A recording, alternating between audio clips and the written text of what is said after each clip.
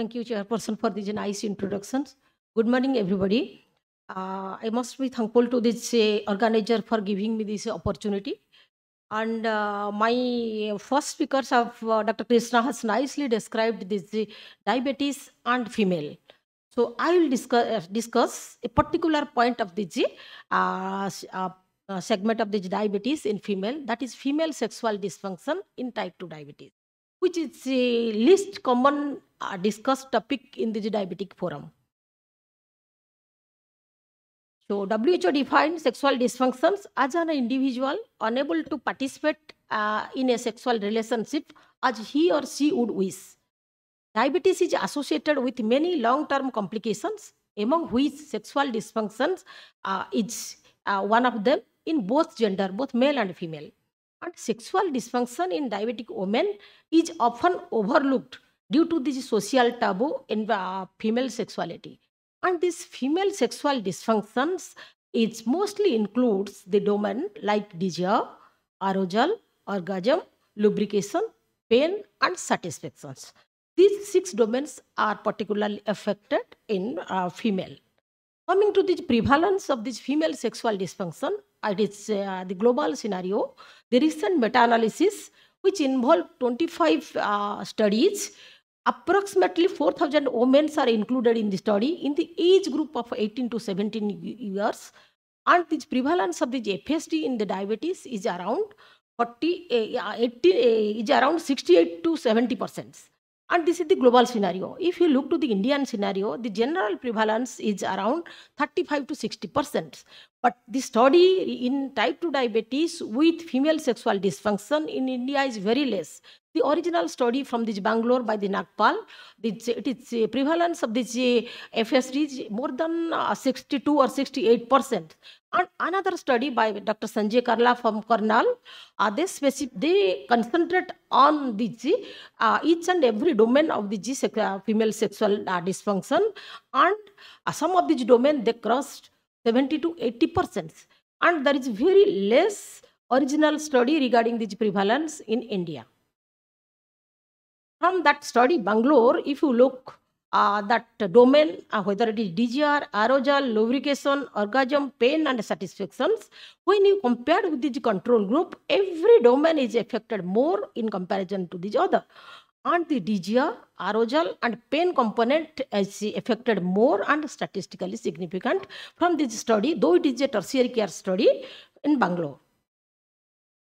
And if you compare this age group in diabetes, as this age increases, particularly the domain desire and the arousal is more affected in diabetic population when it is compared to that of the non-diabetic populations. And coming to the etiology of the female sexual dysfunction, as we know, all chronic diseases like hypertension, chronic illness. Threatening me to out the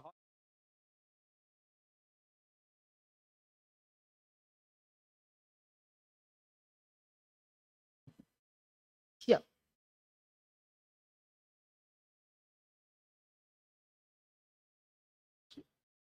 Some shameless people who don't register and walk in free here. So please, you please continue the conference.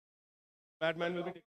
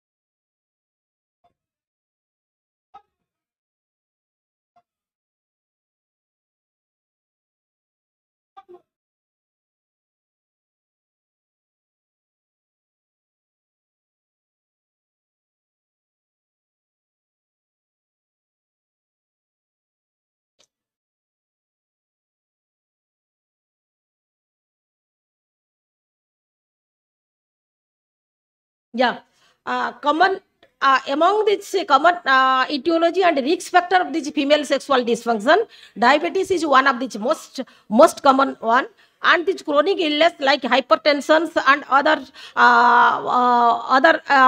drug common drugs are also, and environmental factors are also responsible for this female sexual dysfunctions in diabetes. And if you look to the normal sexual response, a DGR, when there is a DGR and drive, there is information is processed by the brain, particular segment that I will come later, and that lead to the subjective arousal, followed by the physical arousals, that there may be the arousal and responsive DGR, followed by a reward in the form of the emotional and physical satisfactory, and that lead to the motivations from the other sex.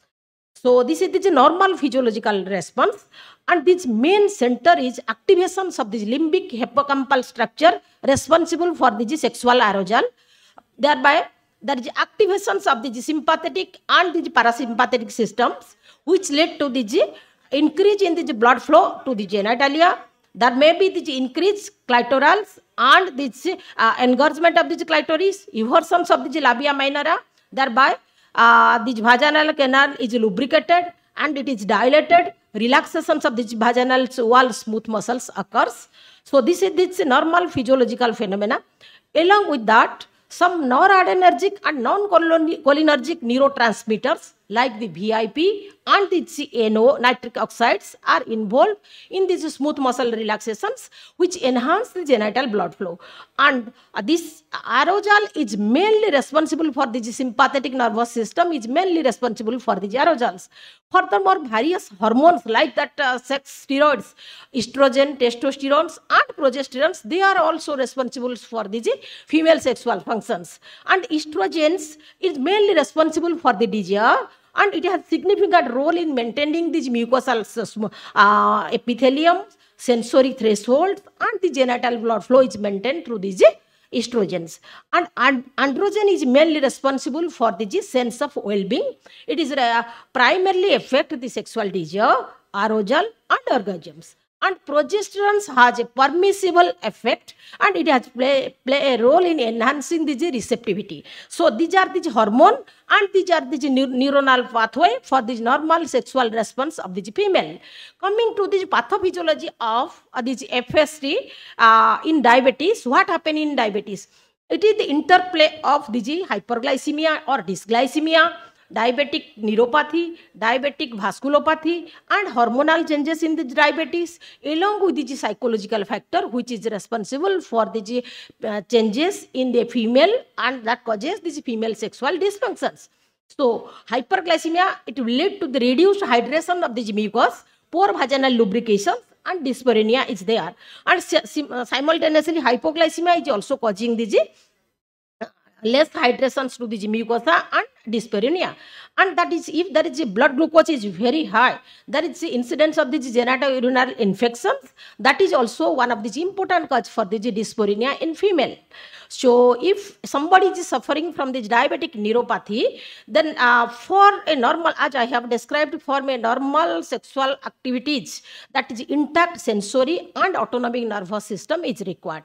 So arousal, orgasm, and the sexual vein desire is mainly affected if someone is suffering from the diabetic neuropathy.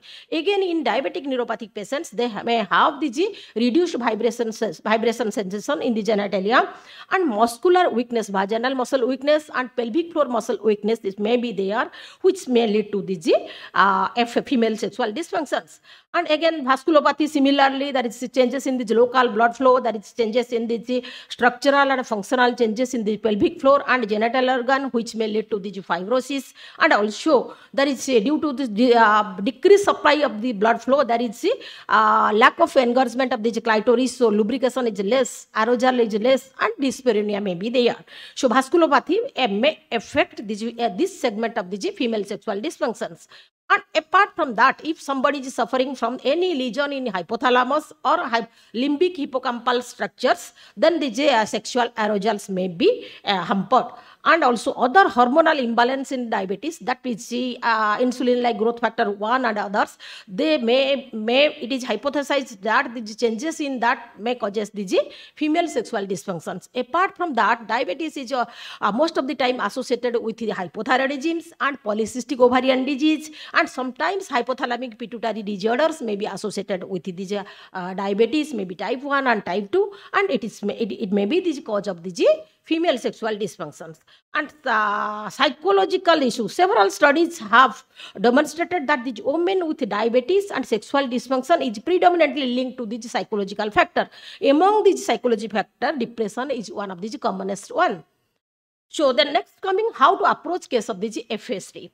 We have so many tools like the female sexual functional index, female sexual dysfunctional index, natal SF score, and so many tools are there to diagnose the female sexual index, to evaluate a female sexual index. The common which we are practicing the female sexual functional index and female sexual dysfunctional index. It is basically a patient reported outcomes. It comprises of these 9 questionnaire which cover the 6 domain what I have discussed, and the score, minimum score of 2 and maximum score of 36. If the score under 26, if the female is suffering from the female sexual dysfunctions. But this FSI 19, it is very lengthy procedures, and in our day-to-day practice, it is very difficult to go. So the shorter versions of these female sexual functional index 19 is female sexual functional index 6, and it is also well validated. It consists of 6 domains, 6 questions, 1 questions, each score from 0 to 5. So the total score of 19 or less than 19, this person is suffering from the sexual dysfunctions, and it is subjected to that of the that of the patient center interview or that of the female sexual functional index scoring systems 19s. Then again, female sexual dysfunction index is a new thing which is added to this scenario, and it is nothing but the interest. They have added the interest in having the satisfying sex to that of the female sexual functional index is female sexual dysfunction index. It is a better marker for the evaluations of the of a female's problems. Apart from that, so many other tools are there, but the well validated tool is female sexual functional index 6. So evaluating a female sexual dysfunction FSD is always challenging. Because of that, it is a social taboo, personal taboo associated with these females, and also doctors' limited knowledge regarding how to handle this case, and also time constraint in our part. This is difficulties we are facing while evaluating case of the female sexual dysfunction FSD. For that, physicians may follow some of these models like allow model and please still models, by which it will be easier to evaluate a patient, evaluate a female of FSD, female sexual dysfunctions. During these past 30 years, the international bodies, they have defined these classifications from 1992 to that of this 1922. There are so many bodies, international bodies, they define these female sexual dysfunctions. And repeatedly there is changing of these definitions. That's why this epidemiology of this FSD varies from country to country, and also from that of the scenario. But somehow, all these definitions, whether it is ISD, whether it is DSM, or whether it is ISS, WSH, all these definitions, they include more or less these 6 domains, what I have described previously. It is somehow moving around these 6. So, apart from that patient scenario, clinical evaluations, we have some objective tests. Those objective tests will concentrate on this blood circulations to the pelvic floor or blood circulation to the genitalia. Along with that, some neuronal circulation, muscular and neurologic circulations. These blood circulations like vaginal photoplethysmography, Doppler ultrasonography, clitoral VPP, in which we will detect if someone is having FSD, there is a decrease in the PSB, pulsatile index, and increase in the resistive index, there is a laser Doppler perfusion index, and also the pudendal arteriogram. These are these dynamic tests for this evaluate the blood circulation to the pelvic floor and the genitalia. And apart from that, muscular part is muscular and neuronal part. If you want to evaluate, you may go for the clitoral electromyography. But these objective tests are less well validated than the subjective test. Coming to these management portions, I will cover it quickly. This mainstay of treatment is lifestyle interventions, dietary patterns, glycemic control, which will address these complications, and its treatment of this local cause, physiotherapy and psychotherapy, and drugs. Lifestyle interventions, I will quote here these look ahead trials, that is the effect of these intensive. They have divided these two groups. One is this intensive lifestyle interventions, and other is these conventional diabetic support education groups. It is a prospective study. At the end of these 1 year, they found that the female sexual functional index is more, it's improved. That is improvement in this intensive group when compared with that conventional group, and the domain, some of the domains are improved, and some of these patients, they are getting benefit from that. They are getting benefit from these lifestyle interventions. Next, coming to this diet and also remission of this FST, they have noticed the remission of this FST. And in dietary, coming to the dietary modifications, Mediterranean, there is a prospective study on this Mediterranean diet. They divided these populations into the three categories: total 1, total 2, and total 3. Those patients who have more adherent to this Mediterranean diet, the FST is less in that totals. So this is the information regarding this dietary. Next, coming to the drugs, that is testosterone therapy, which is well studied in this FST scenario. This testosterone therapy in those approximate to the physiological testosterone concentrations in the premenopausal women exert a beneficial effect in every segment of the FSD. Particularly, they will reduce the sexual distress. But these recommendations do not apply to this injectable form, to pellet form, or this combination formulation what we are using to our male patients, and that will increase the physiological level of the testosterone in female. So it is only applicable to these patch formulations. There are several meta-analyses, randomized control trials and meta-analysis. The result of that is they have applied 300 micrograms of the testosterone patch, and it is at the end of the study, this is meta-analysis. The result of this meta-analysis is that there is satisfying sexual episodes, and that the testosterone group having more satisfying sexual episode, sexual activities, orgasm, desire, and every component of the FSD has improved in testosterone patch treatment. But all this study, the duration of the therapy is up to 6 months.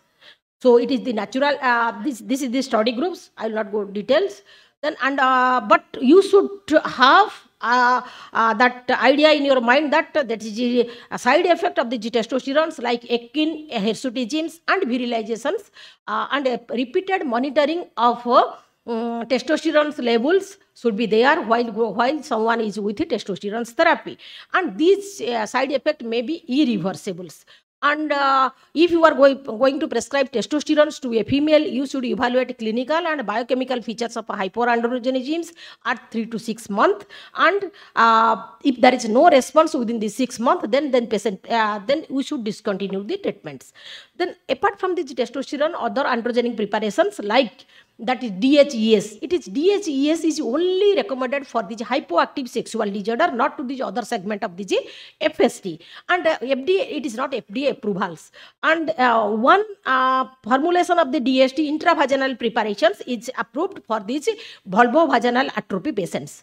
Next, coming in this context, I would like to quote one study which is by Professor Sujay Ghosh of Kolkata.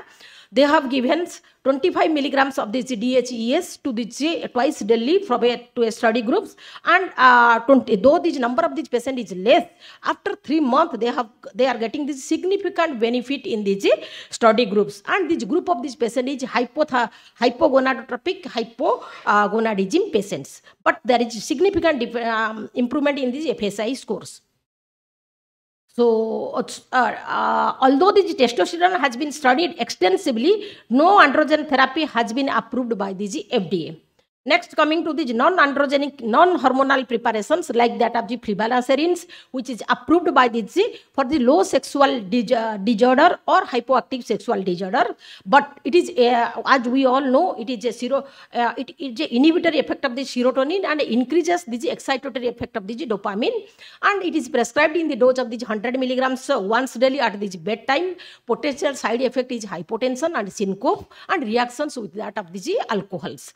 So, and liver, any sort of the hepatic impairments, the drugs is contraindicated. So, next coming to the, this is the original, I will complete, I will go quickly. Then this is the begonia trials, which is the famous trials for the flibanserins, and there is improvement in all segments. And other medications like sildenafils, there is no, as it is a well-studied molecules in this male, but it has no significant improvement in the female, and it is not FDA approved. And bupropion is one of the well-studied molecules, those who have the drug associated with the FST. Some estrogenic preparations, it has also recommended in the post-menopausal women, not for the pre-menopausal women, and it is improved all segment of the FST. And the selective estrogen receptor blocker is also has role in the vulvovaginal atrophy cases. And lubricant, we all know water hyaluronic acid based lubricant is more efficacy than the water-based lubricant. Pelvic floor exercise, we all know that it has a significant role in the vaginal vaginismus and also in the other muscular disorders. So the treatment options may be modification of the risk factors, addressing the psychological issue, cognitive behavioral therapy and psychotherapy, clitoral therapy, treatment of the depression if there is present, and hormone replacement for the postmenopausal women. So to summarize my presentations, female sexual dysfunctions, the female sexual function and dysfunction should be assessed as a general, while you are going for the general checkup of a diabetic woman. And we should evaluate these patients and identify the particular component of the FST, so that it is very easy, it will be easier for the treatment. And the FST should be managed by this multidisciplinary team, including diabetologist, gynecologist, specialist in the sexual health, and psychotherapist. So, despite of these multiple trials, no single drug is effective for this FST. So, for that, further studies are needed to provide a good therapeutic option for this FST in type 2 diabetes. So, thank you for your patience hearing. Sorry for that.